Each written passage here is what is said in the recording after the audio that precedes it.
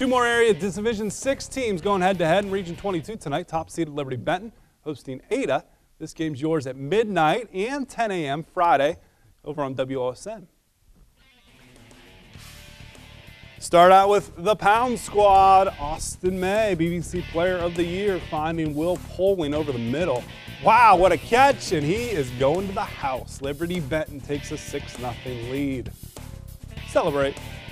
Then it's the Eagles looking for the field goal, but Colton Schaefer, the block, and then takes it into Eagle territory. Look at that. It's ripped out but goes out of bounds. Ada capitalizes. Seth Conley to Jackson Conrad. Gets behind the defense for the deep Ada touchdown. Eagles would answer. As May finds Connor Greer. He was facing pressure. The screen works. He breaks free. Look at Greer go. Takes a hit at the knee, and he still gets the touchdown. Liberty Benton goes back up by 8. Second quarter, May finding Poling. Nice spot in the corner of the end zone, making it a 2-score game. Later, it's May to the Marshall. Marshall Rose on the screen. Look at the blocking for the Eagles, and look at the effort by Rose. Down the sideline he goes.